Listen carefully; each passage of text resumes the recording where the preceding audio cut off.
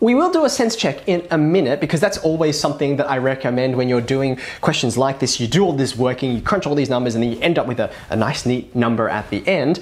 However, the reason I'm just pausing on my sense check is because part A very naturally leans into part B, and that's actually going to help us do the sense check. So part B says, what is the percentage of the shaded part in relation to the whole area of the dartboard? And that whole area of the dartboard, which we're going to obviously need to calculate, that's something which I think will help us with our sense check. So the percentage of the shaded part in relation to the whole area is just the shaded part divided by the whole area. So let's work out the area of the dartboard. Area of whole dartboard. And this is a nice easy formula, of course, all the way back from year 7 times. This is pi r squared. And of course, we're remembering it's the correct radius, which is the big one, the 23 square centimeters. So this is pi times 23 squared. So I'm going to reach for my calculator again. Pi times 23 squared. So I'm getting 1,661.9025 ... And instead of rounding at this point, I mean, I could round. The numbers are so sufficiently, different from each other that it's not going to introduce much of a problem. But your calculator can do this as well. It's not just Desmos. If you can use exact values, then why not use exact values? So this guy over here, I'm going to call it, let's see, A. Let's just name that guy A. And I'm going to call this guy down here B. If you didn't know that you could just assign values to things in Desmos, then here you go. You just call them by different letters. And then I'll say A, which is the shaded part, and I'm going to divide by B. Now that gives us a very small number. I'm trying to work out a percentage, and I've done this using the exact figures. So what I'm going to do is I'm going to multiply by 100, and I get, this is the percentage, not, that's not, multiply by 100 again. I can say percentage equals, and I would, because all of this calculation that I've just done is kind of hidden from my working because it's all in the calculator. So I would actually put in these numbers that I used to calculate it. I'll go 4.980995 ... I'm going to divide by the total area that I just worked out, 1,661.9025 ... And what I'm getting is 0.2997 ... percent. And they're asking for the percentage to 1 decimal place, so therefore this is going to round to 0.3% to 1 decimal place.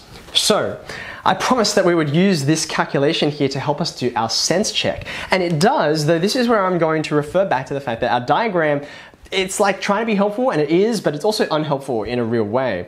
When I looked at this number, 0.3%, I thought, hold on, this doesn't look right, because you have a look at our original diagram, that shaded section there looks a whole lot bigger than 0.3%. Like 0.3% is very, very small. But that's where I want to remind you that in fact, if you have a think about this, right? This section here, this height, is less than a centimeter when the whole thing has a radius of 23 centimeters. So what you've got up there, I mean, if you drew lines in here to represent, 1/23 of this sector, you would barely get like a sliver at the top if it was 7 millimeters tall. And so you probably wouldn't be able to see it. Doesn't make it a very useful diagram. But if you think about this more accurately, if I get rid of all of these guys now, when you have a think about just a line that's a sliver like that, actually 0.3% sounds like a much more reasonable answer after all. And I've gone ahead, I've double checked and crunched my numbers. So I'm pretty confident that that is indeed the percentage. Okay. So we've done A, which is the area of the shaded part. We just finished B, which is the, whoopsie daisy. Let's put that back where it was before. That's better. The percentage of the shaded part in relation to the whole area of the dartboard. And lastly, the perimeter of the shaded area. So I'm going to come back to my original diagram over here. It's getting a bit busy, but I think it's not too busy. I can still use it. How do I work out the perimeter of this shaded area? Well, there's 4 components to it, or 3 as you'll see in a second.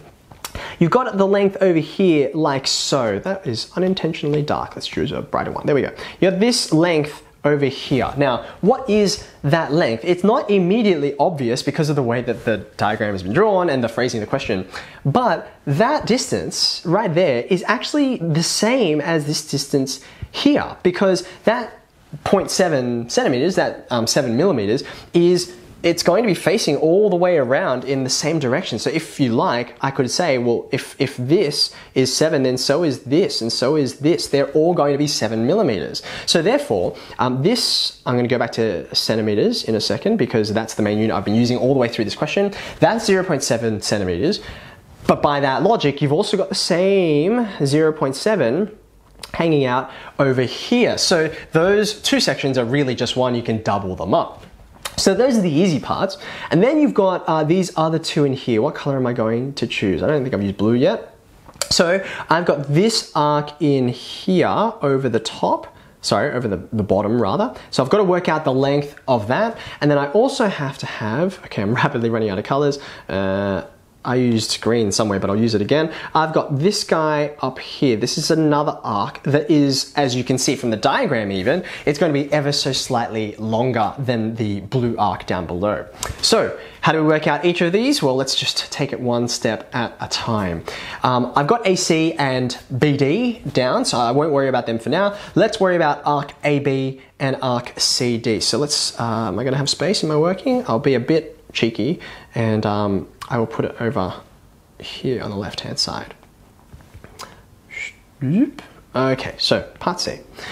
What do we say? So we got arc AB. Now, the length of an arc is another one of these radian measure formulas. It isn't as complicated as half r squared theta. In fact, this is one of the simplest formulas that you can learn. It's r times theta. That's it. Radius of the circle multiplied by the angle subtended at the center. And I know both of these things for both of the arcs. This is the bigger arc first, so it's going to be a radius of 23. And I already worked out that the angle subtended right in the first part, it's going to be this pi on 10 that we have over here. So multiplied by pi on 10. And in fact, that's kind of it. 23 pi on 10. I'm not even going to write that because you don't gain very much from it. And I'm going to write it again later when I put all these together. So that's arc AB.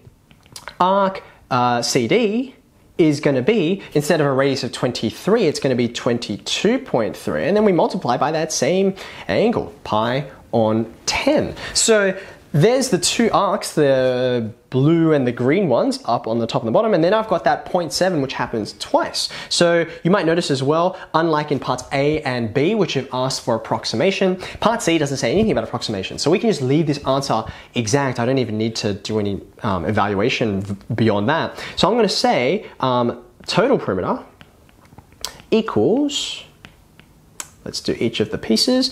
It's going to be that 0.7. It happens twice for each of the left and the right edge.